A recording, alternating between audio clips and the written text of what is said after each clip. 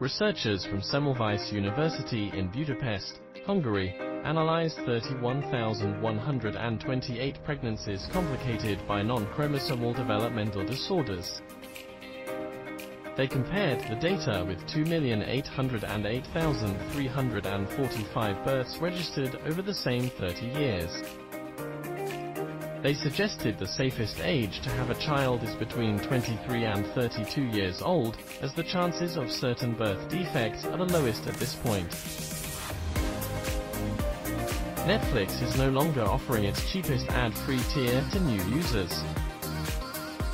Existing users who are on a different plan will stop seeing it offered in the near future.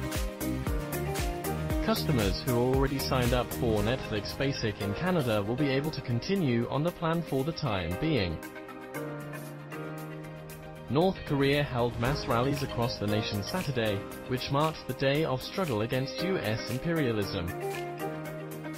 Rallies were held in each province of the nation, and an extensive list of government leaders spoke to denounce the U.S. as imperialist beasts. The gatherings in Pyongyang reached 120,000 attendees, the propaganda wing reported. Sony has announced that El Muerto is being pulled from the slate. The film was originally slated to arrive in January 2024.